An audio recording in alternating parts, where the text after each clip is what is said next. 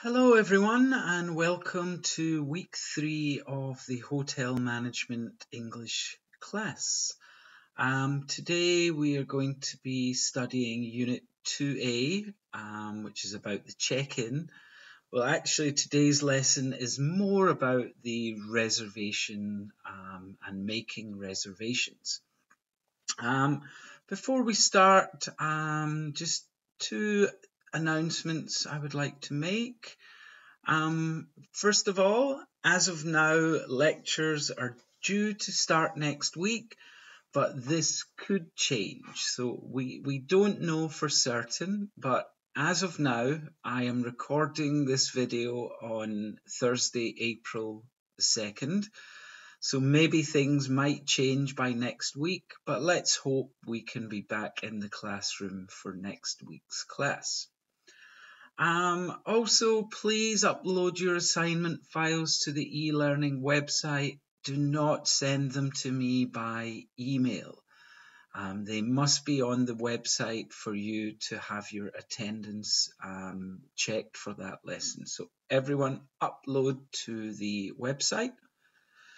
I have another slide here again just about using the video when you can pause and rewind. And today's class materials, you'll need your textbook and you need 2 documents from the e-learning website. Those documents are the PDF file of today's PowerPoint slides and today's assignment worksheet. And you'll see you have 3 parts to complete today. So you should download these before we start the lesson. Now, just before we go on to today's lesson, I want to go over some of the answers from last week's video. I've not read everything yet, but I have seen a few of the assignments so far, and the quality has been very high, so well done. So I just want to go over some parts that I noticed there were some small problems, and I think we can go over some example answers, and hopefully you can see why you had some problems. So the first part was to make some sentences describing 5 of the 10 jobs in your textbooks.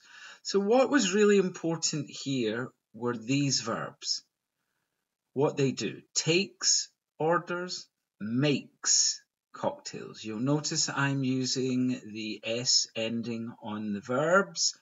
That's because we're talking about another person. It's like using he or she. So I take orders, but she takes orders. I make cocktails, he makes cocktails.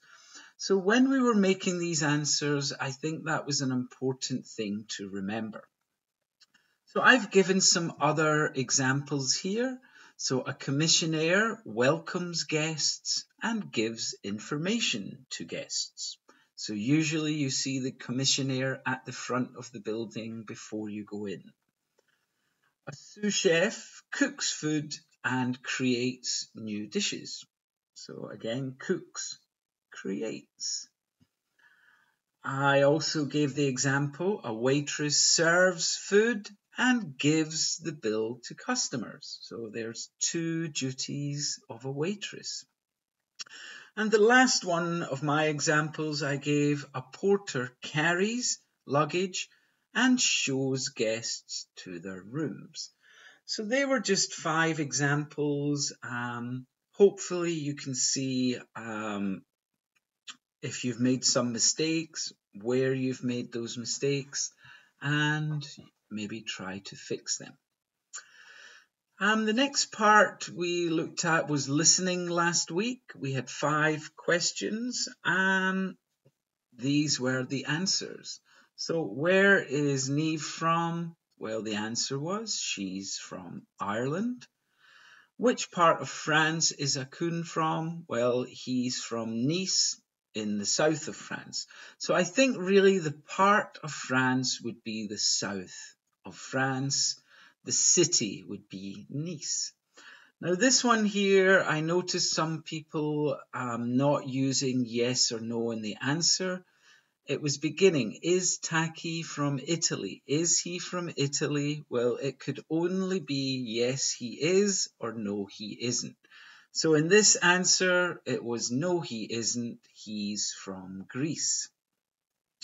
We also had where is Yoshida from? Well, he's from Japan. And again, number 5 was just a yes or a no answer. Is Sean from Australia? Yes, he is. So those were the answers to that part. The next part was about formal English questions. Now, other answers are possible, but just here are some examples. So, what's your name? It's too direct, so we should say to the customer, may I have your name, please? Or, could you tell me your name, please? So again, where are you from is too direct, so could you please tell me where you're from? Or may I ask where you are from? What's your date of birth? We could change, can I have your date of birth, please? Or could you tell me your date of birth? May I have your date of birth, please? What's your phone number? Too direct again, so could you tell me your phone number, please? May I ask for your phone number, please? And what's your job? May I ask what you do for a living? Or could you tell me your job, please? So there's kind of 3 or 4 main ways that we can make these questions formal. May I have, or may I ask? Could you tell me, or can you tell me as well? Do you mind if I ask? So there are a few different ways to do it. I think these are some good examples. So the other part of assignment 1 at the end of last week, I think mostly was quite good. So we can move on, I think, from last week's assignment and go on to our lesson today, which is part of the check-in in Unit 2, but we're going to concentrate today on Part A about making a reservation. So we'll be learning about the types of rooms in a hotel, read an email inquiring about a reservation, listen to a conversation relating to a reservation, and perform a role play as receptionist and guest. Well, we won't be performing, we'll be writing that out today. So, we're going to start with some room types here. Now, when you work in a hotel, you will see that we use a lot of abbreviations. Now, what is an abbreviation? Now, an abbreviation is just when we make a word much shorter and we maybe use a letter instead of the word. So I'm sure lots of you have heard things like LOL or OMG. Well, they are just abbreviations. LOL is laugh out loud. OMG, oh my God. So that's what we mean by an abbreviation. It saves a little bit of time when we're writing things down. So in a hotel, we've got some abbreviations we use for rooms. So some examples, S2 would be a twin room, like 2 single beds, I think. S2D would be a double room, twin beds. DA, deluxe double. S, a single room. FD is a 1-bed suite. D is a double room with 1 bed. So these kind of things are useful to know, and some hotels maybe do it in a little bit of a different way. They have different abbreviations, but they're quite useful and they make it easier for you when you're making or taking a reservation. You don't need to write full words. We can just use that abbreviation. And we'll notice this in your textbook, you will see you've got a booking chart. They've got S bath. Well, S is a single room and it must have a bath. D shower. We know D is a double room. Oh, double room with shower. So when we're reading these kind of room charts, it can be quite useful to use these abbreviations. So what we're going to do now is quickly read an email from Mr. Bouvier, and we're going to think, is there a room available for him? So we can see this is our reservation chart here. We've got our dates, we've got our rooms, and let's read. Dear Sir or Madam, I'd like to reserve a double room with bath from 18th to 21st of July, if possible, with a balcony. Yours sincerely, Jacques Bouvier. So, he first of all wants a double room with bath. Now, double room with bath? Nope. Double room with bath? Nope. Double room with bath? Yes. So, double room with bath and balcony? Excellent. He said, if possible, with a balcony. So now we've found the room. Let's check the dates from 18th to 21st of July. Here's the 18th. Here's the room. Here's the 21st. So, is there a room available? Yes, there's a room available here. Room 437 from the 18th to 21st of July. So there we can see how we can use these room charts. We've got our abbreviations here, and we can check the availability of that room. We'll also notice this is a very formal email, starting again, Dear Sir or Madam. Very polite language and a great way to finish. Yours sincerely, Jacques Bouvier. So even though it's a guest, they're using some very good language that you should also be using when you are writing to a guest. Okay, let's move on. Now, let's listen to something here. Mr. Bouvier wants to change his reservation. So everybody look again at the room chart. Let's see if this is possible. So everyone, let's listen to the conversation. Unit 2, the check-in. 2.2, exercise 2.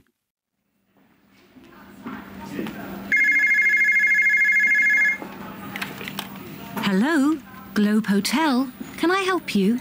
Yes, I have a reservation from the 18th to the 21st of July for a double room with bath and balcony. And your name, please, sir. Bouvier. Could you spell that for me, please? Yes, that's B-O-U-V-I-E-R. I would like to change the dates, if possible, from the 19th to the 22nd of July. Hold the line a moment and I'll just check, Mr. Bouvier. But I think that's possible. From the 19th to the 22nd, did you say? Yes, that's right. I'm just checking. The 19th to the 22nd. Yes, that's fine, Mr. Bouvier. A double with bath and balcony for 3 nights from the 19th to the 22nd. Thank you. So that's fixed up then? Yes, it's done, Mr. Bouvier. We look forward to welcoming you on the 19th.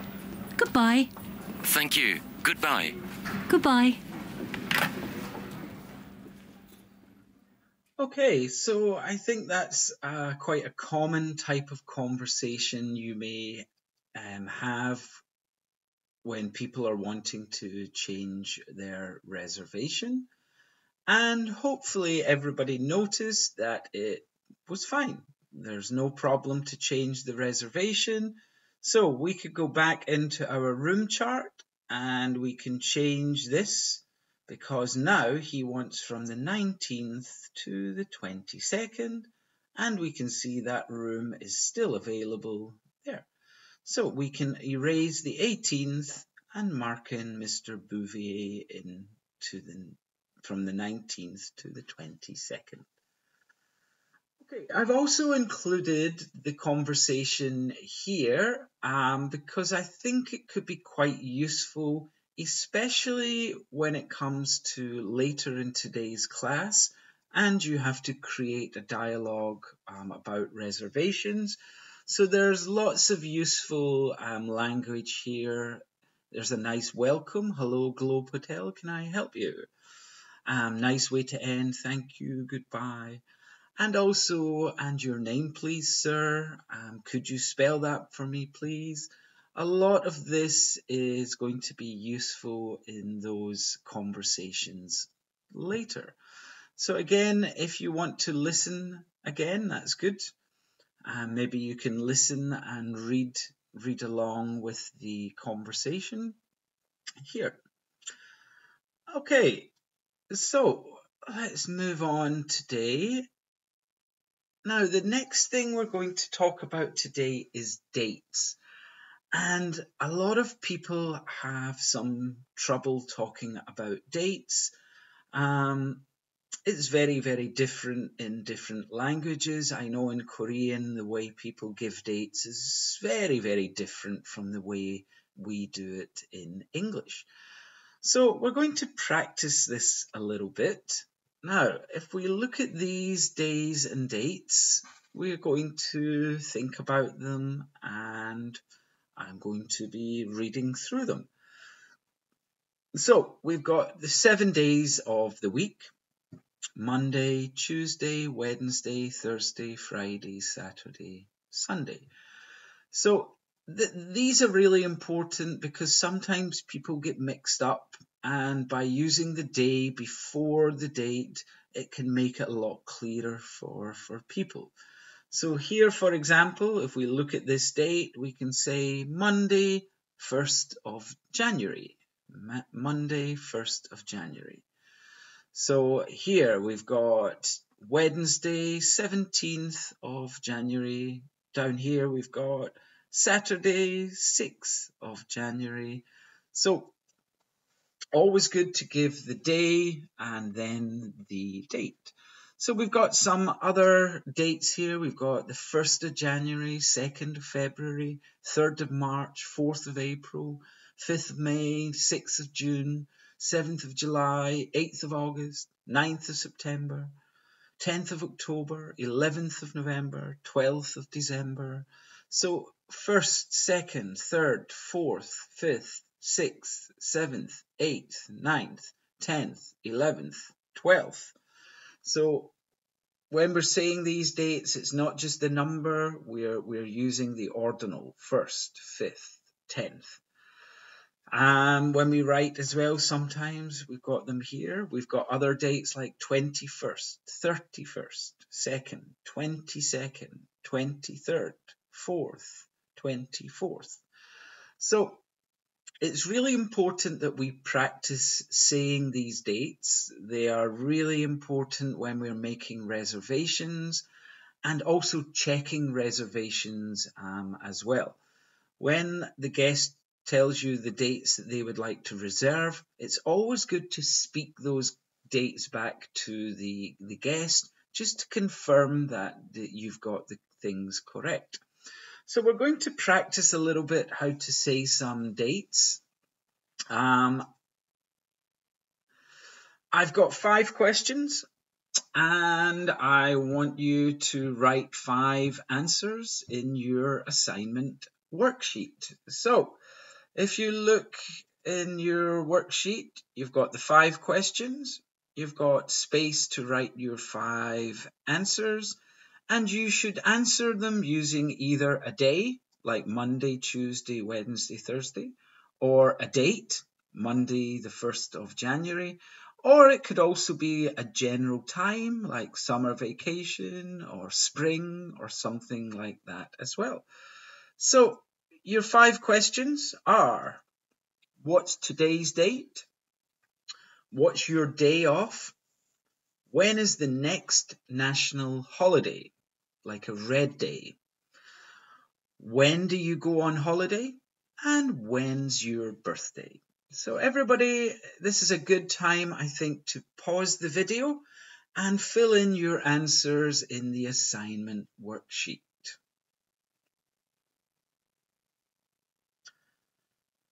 Okay, we are going to go on to do some email responses. So if you have a look on page 13 of your textbook, you will see a response to Mr. Bouvier, and we're going to read through that email response to confirm his reservation. So again, we start nice and formal, dear Mr. Bouvier. Further to our earlier telephone conversation, we are pleased to confirm your new booking as follows. So a nice way to start here. Then we're giving the details of the reservation. So arrival 19th of July, departure 22nd of July. Room type, double room with bath and balcony. Room rate, $189. Confirmation, JU19 FD1 408. So there we've got all the important information for the guest. And then we finish our email with, we look forward to welcoming you on the 19th of July. Yours sincerely, James Payton at the Royal Hotel, or the Globe Hotel, sorry. So this is a good example of how to write an email response to a guest. So we're going to try and do the same. We're going to read Mrs. Song's email, and she wants to make some changes. So what changes does she want to make first of all? So, dear sir or madam, I have a reservation for 2 nights, the 12th and 13th July, for a single room with bath. I would like to change the dates, if possible, to the 15th and 16th of July. So, she's already booked from the 12th and 13th. She wants to go to the 15th and 16th. Let's go back. Now, Miss Song, single room with bath. Here is the 12th and 13th. Okay. When does she want to change to? The 15th and 16th. Okay. Is this possible? 15th, 16th? Yes. So these two dates are free. So it is possible. Good. So we now know it is possible. Now what we're going to do is write a response to Miss Song. So in your textbook, we can see a reply. However, the reply is all in the wrong order. So what we should do is look at the different parts of the reply and try to put them into the correct order. So obviously, number 1 is going to be Dear Miss Song. That's going to be the end. That is going to be the start.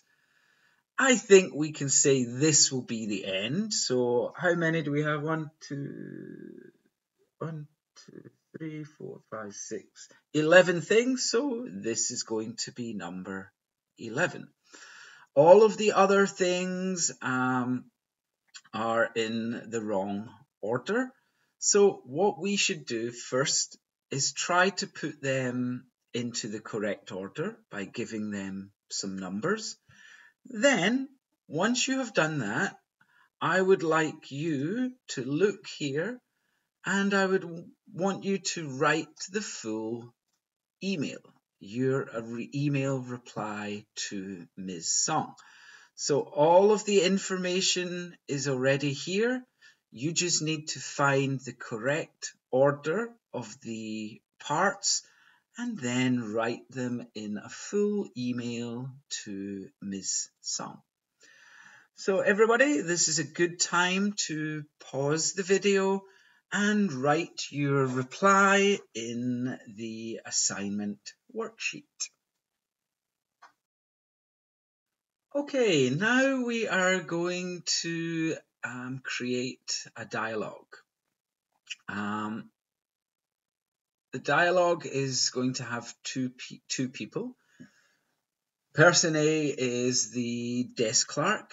They will ask questions about the type of reservation the customer would like. Person B is a guest that is trying to book a room. They will have a card with the travel requirements on it. So, the desk clerk, well, you have to ask for this information. You have to find the guest's name, the spelling of their name, the room type, number of nights they'll be staying, and how they are going to pay. The guest, well, here is your information. You are traveling with your husband or wife, so you can choose whoever it is. You would like a double room with balcony on June 6th. You want to stay for 4 nights. You want to pay with Visa card. So that is the information that you have to use. And this is the information that the desk clerk needs to get. So this is all the information we need. What you're going to do is look in your assignment worksheet, and you can write your answers here. So person A is going to be the desk clerk or receptionist. Person B will be the guest. Now, everyone, you should remember to greet the guest and give a suitable ending to the conversation. So rather than just starting, could you tell me your name, please? No. We would think about how we would greet the guest. Welcome to Globe Hotel. How may I help you? Something like that. The same when it comes to the end. Think about how this conversation would usually end. So that is our last assignment part for today. Take your time, everybody. Follow the instructions that I gave you here, and try to do your best. Okay. So we'll quickly review some of the things we learned today. So at the beginning, we learned about some types of rooms in the hotel. Single, and we had the double room with balconies. We looked at the types of information needed when inquiring about a reservation. Mr. Bouvier, and also with the listening, they asked a lot of the questions that gave the information required. And then at the end there, we used all of this information to create that dialogue about making a reservation. So I hope you all found this useful. So everyone, please remember to upload your assignment files to the e-learning website. Try to check them carefully, make sure everything is complete before you upload them. Next week's class is looking at the second part of Unit 2, so Unit 2B, it's about the check-in. We'll be looking more about formal and informal English. We'll look at conversations related to checking in. We'll be learning some useful language you can use to speak to guests, and we'll be completing some check-in conversations.